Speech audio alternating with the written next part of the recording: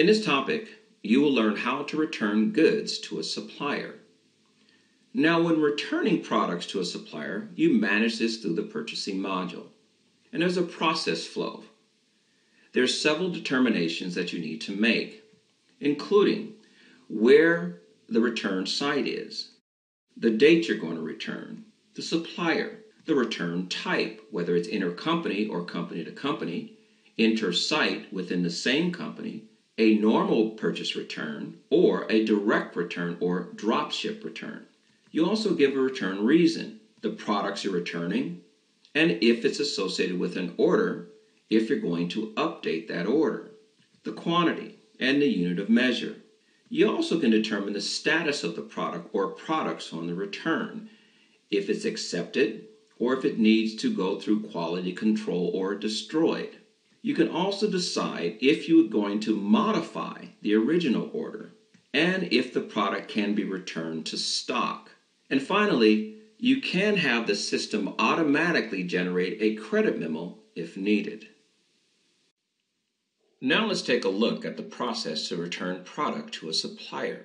You receive graphic adapters in error from a supplier and you return them, and you want to record this transaction in the system. The supplier has agreed to give you credit for the mistake.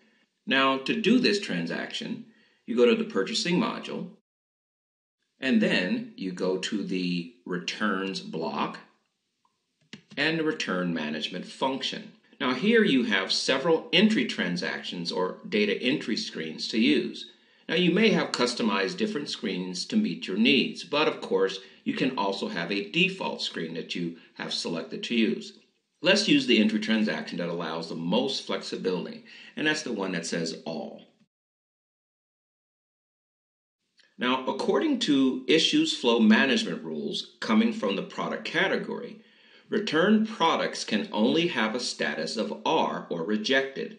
Now, you've already entered a stop change transaction to change the product that you want to return to rejected. Now, to complete our return process, we click New, enter the site of the return, and that's the site that you're returning the product from, and the return date that you're returning. The return number is automatically generated on creation. Now, the inter-site and intercompany checkboxes are automatically selected based on the supplier selected at the supplier field. That's if it's inter-site or site to site, or intercompany, company to company. You select the buyer and then the supplier.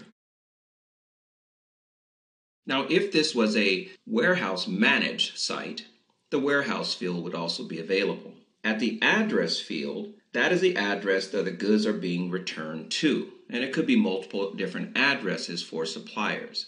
The next thing you enter is the authorization number. Now, the authorization number is provided by the supplier. Now, by default, it's mandatory, but you can change the parameter to have it be optional. Let's go ahead and enter the number.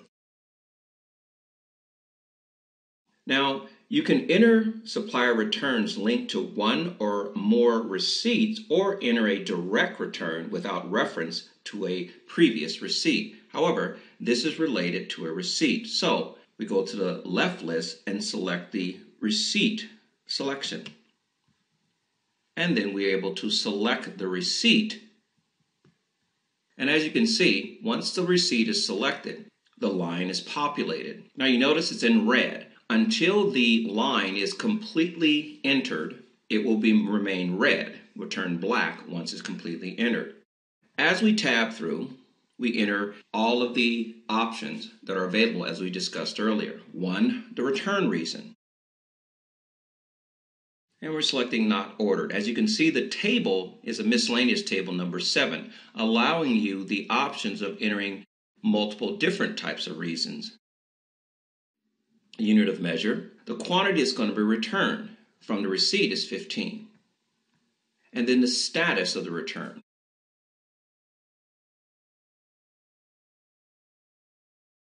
The location.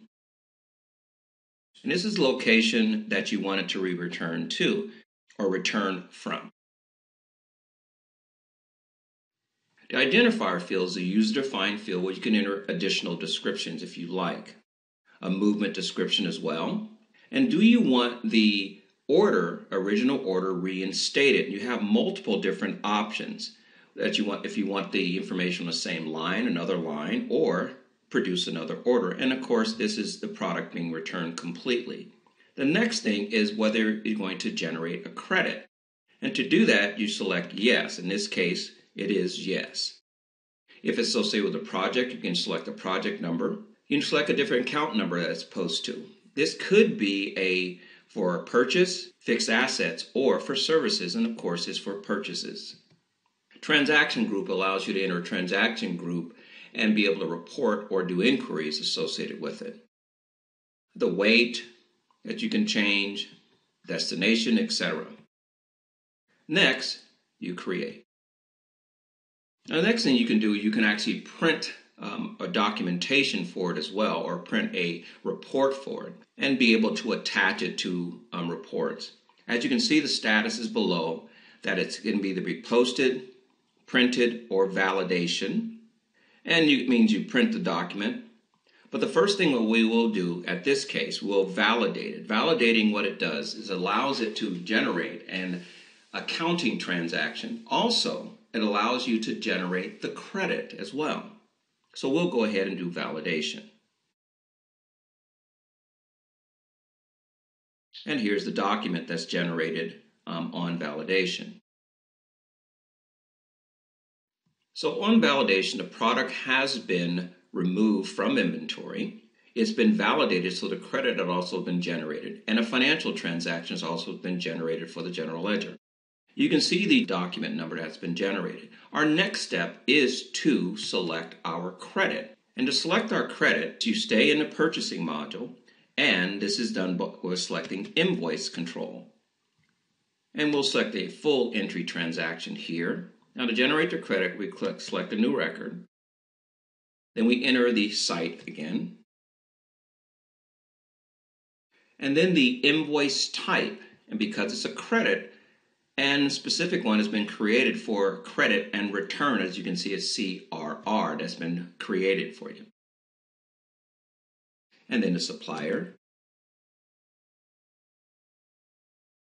Next, because it is a credit that was generated, we should be able to select the return selection and then select the document to populate the line for our return. The next thing we need to do is on the Management tab, we enter the supplier document number of the credit that they assigned to us. Next, we need to verify the amount and then enter it on our first Management tab, our total.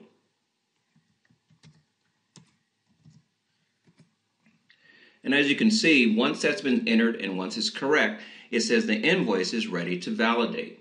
And now at this point, we create. As you can see, the document number has been generated and we can post this transaction.